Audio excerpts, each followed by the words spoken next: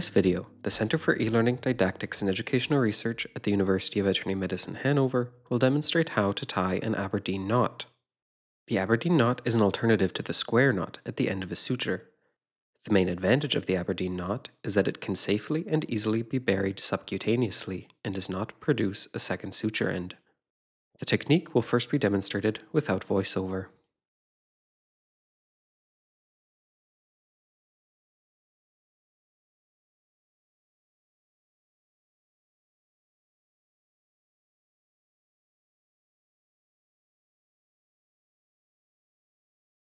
Now each step of the knot will be shown.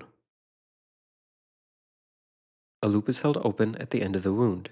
In one hand, the working end of the suture is held, while the other reaches through the open loop.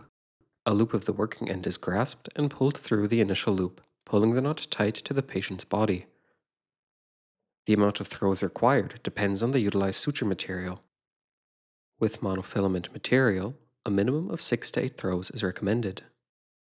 To complete the knot, the free working end is pulled completely through the open loop, and the knot is pulled tight. The knot can now be buried as to not be seen on the patient. This step is not possible on the simulator.